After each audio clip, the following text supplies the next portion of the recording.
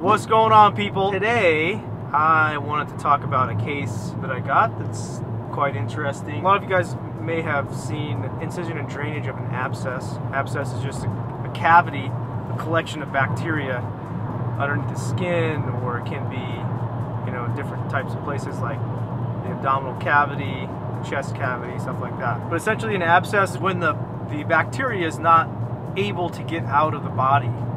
And a lot of times we see them for different reasons. In the inner city, there's a lot of drug use, IV drug use, and so people inject after their veins are all destroyed, or if they don't want to use their veins to hide like their drug use, they'll inject it under the skin, or mostly in the muscle. So like a lot of times in the shoulder, and you'll get these abscesses in the shoulder, and they can turn it from an abscess into what we call a necrotizing infection or necrotizing fasciitis.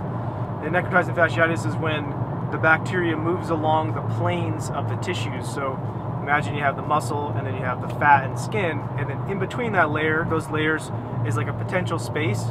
And if the bacteria gets along that potential space, because there's not a lot of tissue to stop the bacteria, then it can separate those two tissues and form, like, the bacteria can go and form an abscess or become like kind of necrotizing in between those tissues, and it can spread a long way. So what I'm talking about today is a necrotizing soft tissue infection of the perineum, which is called Fournier Gangrene. And this is kind of an interesting entity because most of the time the patients have some kind of an injury or something, or a pimple in the perineal area. If you don't know what that is, it's between your balls and your ass, or, you know, the other stuff if you're a girl. What's so devastating about it is that typically these patients are diabetic, and they have uncontrolled diabetes. Their sugar's really high, and when you have high sugars, you're much more prone to infection. And in fact, after surgery, a lot of elective surgeries, patients that are not diabetic get insulin to control the blood sugar, so that way you can decrease the rate of infection. So what happens is you have a pimple or something, and you have bacteria, and your body can't take care of it very well because the glucose is too high, and so that then goes underneath the skin and spreads along the fascial planes, or along the tissue planes, and it can spread super fast. And one of these signs and symptoms are, like, first of all, they get fevers. Second, they get pain, but it's not just pain. It's like what we call exquisite pain, and they can't walk. And, you know, if you just barely touch it lightly, it's like they want to jump off the table. So that's kind of the classic signs or symptoms of an abscess, because that tissue is like under pressure from the bacteria. The bacteria is trying to get out, and it can't, because it just doesn't have a way to get out. So it's trying to leave the center of where it was, which is where it starts destroying the tissue. And so I've seen them where it starts the perineum, like around the anus, or, you know, close to the testicles or something like that, and it spreads so bad that it goes into the scrotum, around the anus and stuff. And the treatment, unfortunately, for any kind of necrotizing fasciitis is what we call wide surgical debridement. First, you do place them on antibiotics, of course, but you can't treat it with just antibiotics. If you try to treat it with just antibiotics, the patient will die.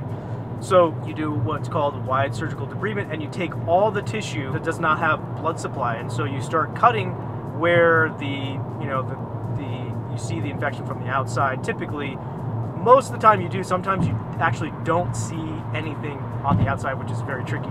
In Fournier's gangrene, typically you'll see like a redness at least, and you can tell where the worst part is. And so you start cutting that tissue out in like circular kind of motion, or a fashion. You basically take all the skin and the soft tissue, or as in fat, out until you get to tissue that is healthy and is bleeding, and then you know you've reached the edge of the infection. That's where you stop your debridement. The thing about Fournier's gangrene is it can go into the scrotum, and when it goes into the scrotum, basically what you have to do is remove the scrotum. So I've had patients where you remove the entire scrotum, which means dingleberries are hanging out in the wind. Typically it doesn't go into the testicles, it only stays in the soft tissue, so you remove that soft tissue, and then you have just like how do you, what do you do with that, right?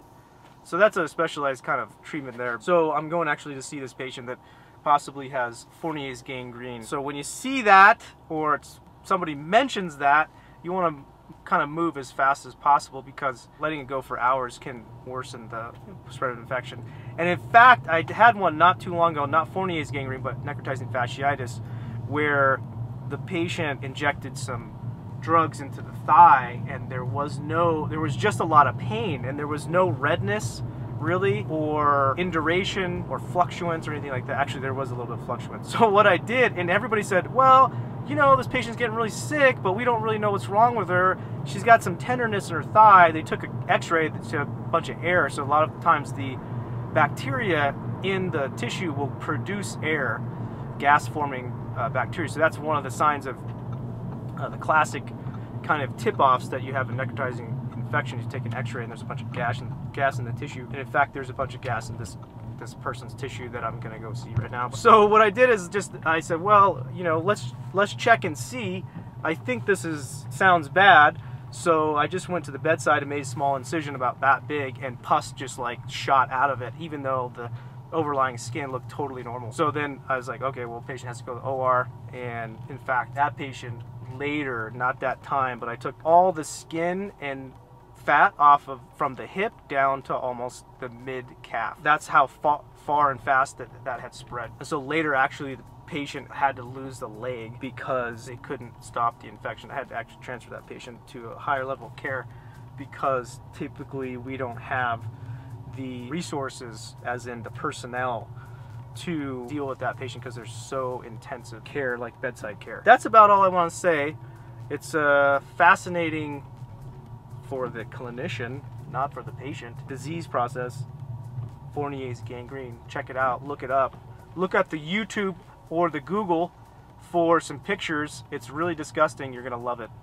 All right, you guys, hey, thanks for watching these videos. Talk to you later.